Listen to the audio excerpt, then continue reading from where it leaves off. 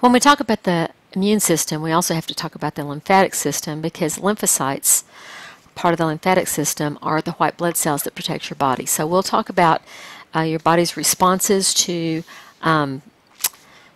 assaults on it from outside, whether it's an injury or an illness.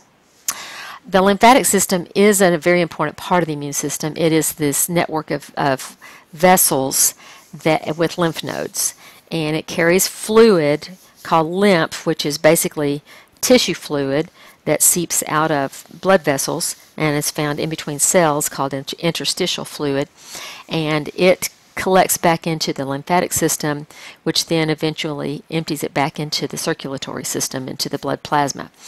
And then the lymphatic system also has these lymph nodes, which have macrophages and lymphocytes and other kinds of cells that can fight and kill infectious agents that may be in your body. The lymph nodes help filter out some of those agents from the fluid, and then the macrophages and lymphocytes that are present there in the lymph nodes can help destroy them. So the two main functions of the lymphatic system are to return the tissue fluid back to the blood and to help fight infection. Organs associated with the lymphatic system include the ones listed here: the bone marrow, tonsils, thymus, spleen, appendix. They perform different functions within the system, and we'll talk more about systems later on, but this is just the lymphatic system in general.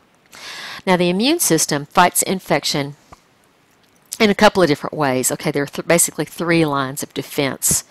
You have two lines of non-specific defense mechanisms. The first line of defense, of course, is your skin and mucous membranes and the secretions from both of those. That presents a barrier to prevent things entering your body unwanted. Sometimes things get through, whether you have an injury or whether you inhale something or swallow something. Okay, and the second line of defense is also non-specific. It doesn't matter what the agent is; the same kind of response happens regardless. And that includes phagocytic white cells and the antimicrobial proteins that actually work against things invading your cells, as well as the inflammatory response. And then the third line of defense is the specific immunity, the specific defense mechanisms that involves lymphocytes and antibodies that can help fight infections in the body. Now, your nonspecific immunity, once again, includes the skin, mucous membranes, glands, your stomach acid, even the hairs in your nose, all those kind of things that can help filter out or break down things before they have a chance to get a foothold in your body. There are specialized phagocytic cells called macrophages or phagocytes that eat the foreign materials that might get through into your body. They also eat damaged or infected cells to prevent the infection from going any further. There are also chemicals called interferons that are produced by virus-infected cells, and those interferons can help protect adjacent or nearby cells from getting infected by the virus. So that's a nonspecific thing also. And then there are a series of chemicals that can be released by cells. This is called the complement cascade, and this is a group of proteins that can break down invaders and trigger that inflammatory response, and we'll talk a little bit more about that with the inflammatory response. So the inflammatory response is what happens when you have some kind of assault on your body. So that's going to be like an injury or a cut or scrape or something like that. So here we have in the picture a pin puncturing the skin. Anytime you puncture the skin, you're going to take a chance on introducing bacteria underneath the skin, and that's where it can cause harm. On the surface of your skin, you're protected by the skin itself and by secretions and by beneficial bacteria on the surface, but when you puncture it, those things can get in. That's why when you go to the doctor and get a shot, they always clean your arm first with alcohol to kind of just sterilize that area, more not sterilize it, but disinfect the area so that when they inject the needle in there, it's not injecting some bacteria under your skin as well. So in this case, you have an accidental pricking here. Okay, the damaged cells and cells that are being touched by the bacteria that have been inserted into under the skin are going to stimulate the production of these signaling molecules, things like histamine, which is going to elicit a response from the tissues. It's going to cause the blood vessels nearby to become dilated, get a little bit larger and become much more leaky. And they're going to kind of not really swell, but they're going to dilate. It's going to open up space between them. Some of the fluid is going to leak out of there. Some of the cells are going to, some of the white blood cells are going to slip out in between cells of the connective tissue that make up the vessels, and they're going to migrate into the area around the injury. Notice in the second picture here, you've got some swelling occurring because of the fluid that's collecting there. You've got the phagocytes that are moving into the area. Phagocytes are going to start trying to eat up the bacteria and destroy the damaged cells and those that have already gotten bacteria in them. And then over time, you're going to get a blood clot that forms that will stop the bleeding that might have occurred there, and may cause a scab to form to help protect from further infection. And then once the cells have consumed everything they can consume, sometimes the cells die and they just collect there, and you have that adds to the fluid that can create the swelling. But you have a series of reactions. You have swelling, you have heat, you have pain, and you have redness, and all of those are a result of the inflammatory response, and they're all things that can help prevent bacteria from from causing an infection there. Specific immunity, on the other hand, involves the production of antibodies. Antibodies are special proteins that can help bind to specific antigens. An antigen, the meaning of the word, comes from antibody-generating substances, and this is any kind of foreign molecule or protein that can cause the body to make antibodies against it. This includes viruses, bacteria, protista fungi, spores, pollen, any other kinds of things that can cause problems for you. And the antibodies are going to attach to a specific antigen, the one that fits exactly on them, and they're going to help destroy the effect of the antigen on your body. The antibodies are Y-shaped molecules like that. We're not going to worry too much about the components of it. Just know that it's a Y-shaped molecule, and they have an antigen binding site that is very specific to place on the antigen that has caused the production of the antibody.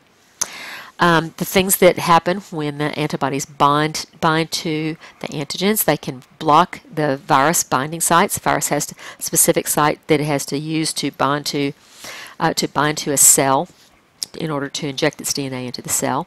And if you block that from attaching to the cell, then that's going to prevent it from getting infected. They can also be used to coat bacteria, cause the bacteria to stick together.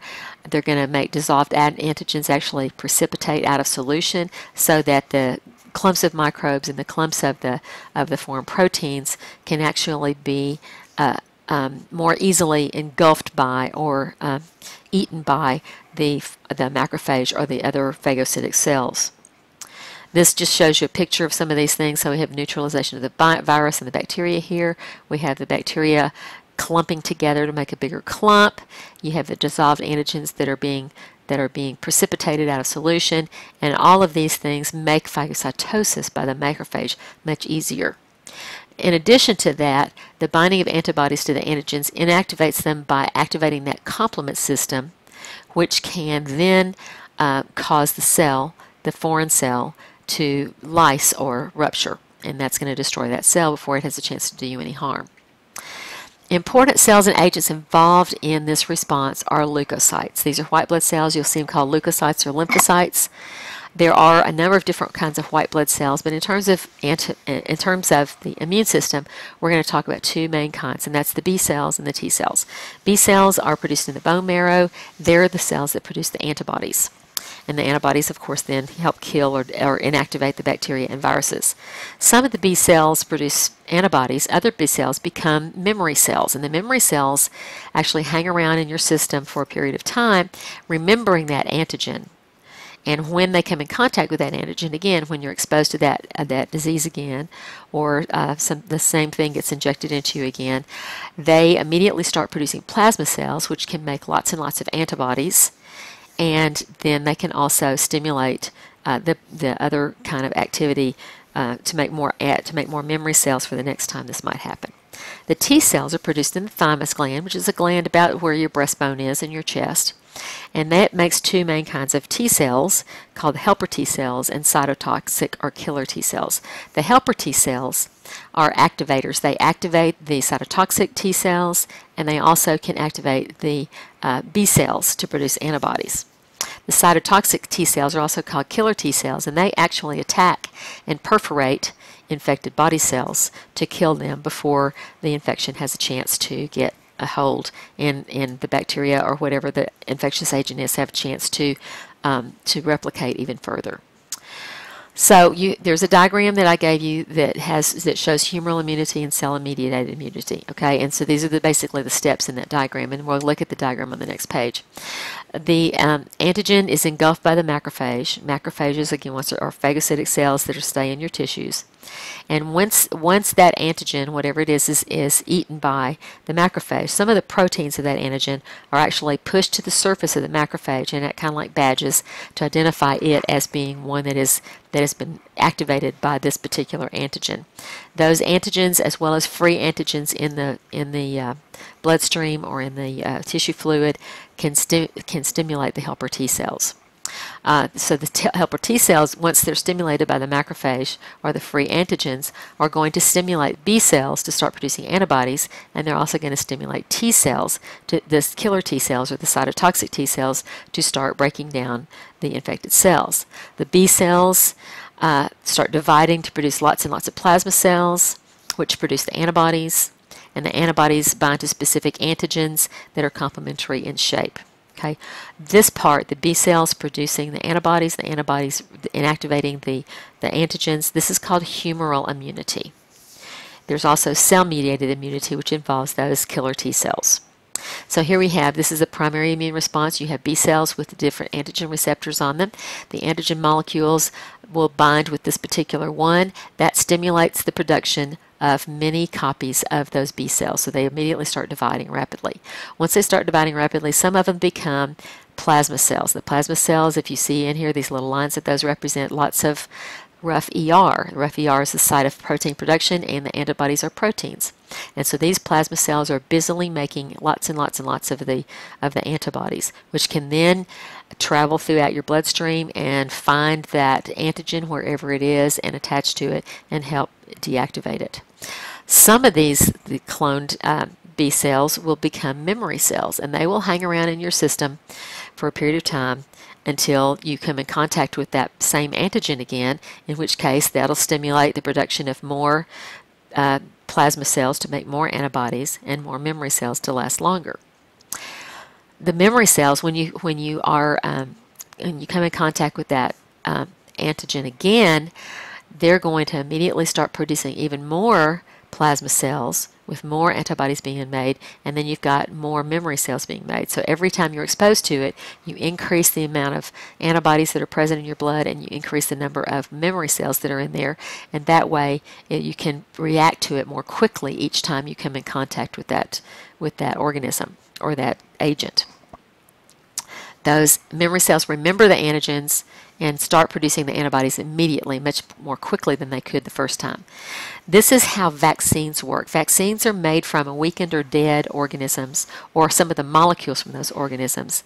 And once you introduce those into your body, they stimulate the production of antibodies and memory cells to help prevent reoccurrence of that disease. And that's why you have to get boosters sometimes for some of these vaccines, so that you increase the amount of antibody in your blood. Here we have a graph that shows the antibody concentration increasing when you are exposed to an antigen. This particular one we're going to call X, okay, and it produces antibodies to that X, and over a period of time, this shows the time in days, okay, they're going to start declining in number, because by this time they're going to have taken care of the infection. There'll still be a little bit there, but if you get exposed to the antigen X again at this time, what it's going to do is stimulate even greater production, the secondary immune response, even greater production of antibodies and memory cells, and that level is going to stay much higher for much longer. Same thing will happen with the second antigen that you're exposed to. Okay, if you're exposed to both things at the same time, look how much faster this responded than it did here. This is why you have to get, again, this is why you have to get boosters for vaccines, because what that does is you have a small amount of memory cells, and each time you get a booster, it increases the number of memory cells and the amount of antibody that's available in your blood to give you longer lasting protection. So in the cell-mediated immunity, those antigens, once they're engulfed by the macrophages, okay, they display the antigens on the surface, and they stimulate the helper T cells. The helper T cells, in addition to stimulating the memory B cells, they're going to stimulate the killer T cells, or give rise to memory T cells that will eventually produce active killer T cells. And those active cells will destroy infected cells or cancer cells. They inject a chemical called perforin, which actually perforates the cell membrane of the infected cell, and so the cells rupture. They also destroy the macrophage that has that antigen on it to make sure that it doesn't contribute to the infective agents. So here we have a cytotoxic T cell binding to that infected cell here. You see that perforin molecules, that's the chemical that's produced there, will make holes in the cell membrane, and they're going to promote apoptosis, which is how that's normally pronounced, okay? And that's going to cause holes to form in those cells, and then that's going to destroy the infected cell. Now, to compare the humoral and cell-mediated immunity, remember you have B cells, the humoral response that make antibodies. The antibodies attach to antigens in the body fluid.